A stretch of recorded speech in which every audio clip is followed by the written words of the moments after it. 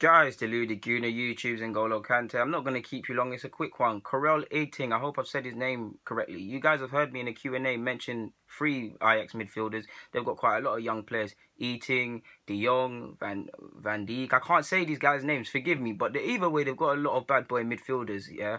And they've got a lot, whether they're bringing them through their own academy or they're recruiting from other Holland clubs that are smaller than them or whatever. They got some madmen. I really like Ajax.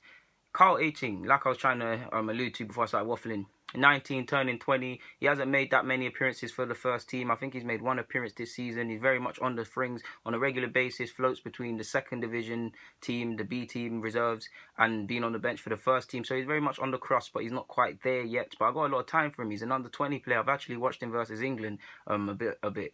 So yeah, he's technically very sound, very sound. You see me say that with a lot of these Ajax midfielders, technically very sound. His tackling can improve and has to improve if he's going to be a midfielder for Ajax or at a bigger team. Centre middle DM, it really doesn't matter. He plays with grace. He's got an eye for a pass. I like the way he creates space as well, considering he's a defensive mid. I know we see a lot of defensive mids, they just focus on their job of breaking up play, but he offers an outlet continuously. Like, when I've seen him, I haven't seen much of him, of course, because there's only so much you can see, but he looks like a very decent player. When I've watched highlights against Go Ahead Eagles and FC Eindhoven, he looking 30. He's on the cusp. He's not there yet, but he looks like a player, man. He's on the cross, like I said. Like I got a lot of time for him. I really got a lot of time for him. I like the way I like his long range passing as well. I don't think he does it enough, but I like that as well. You see a lot of midfielders, they do things in 3 touches or 4 or 5 touches when you can do things in 2. Get out your foot, bring it over the top or something. Get out your foot, play it in behind. Get out your foot, distribute.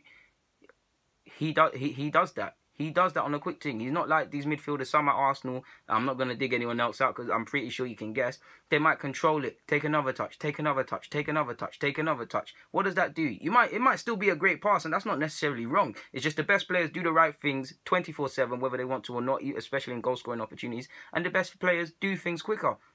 If you do things quicker, you're more likely to keep the defence out of position. Imagine if I'm a midfielder and I'm holding on to the ball and I'm holding on, and you can see me looking for a pass. Naturally, what's the centre-half going to do, or fullbacks? The fullbacks are going to tuck in and remain rigid. The centre-halves are going to drop deep, aren't they? Because they know a ball's coming over the top. Okay, I might not make it. Let me give myself a couple yards. And then my guy might make it if I don't. You get it? Where if they don't know that's going to happen, someone's going to get caught out. And then it becomes a foot race. And if these centre-halves are good and their recovery is good, fair play to them. But 9 times out of 10, your team's going to score.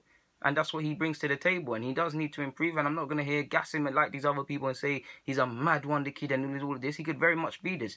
But he's 19. And I'm a man that believes in documenting, not predicting and all these things. But yeah, guys, deluded. I'm signing out. Thank you very much for watching. I'm out.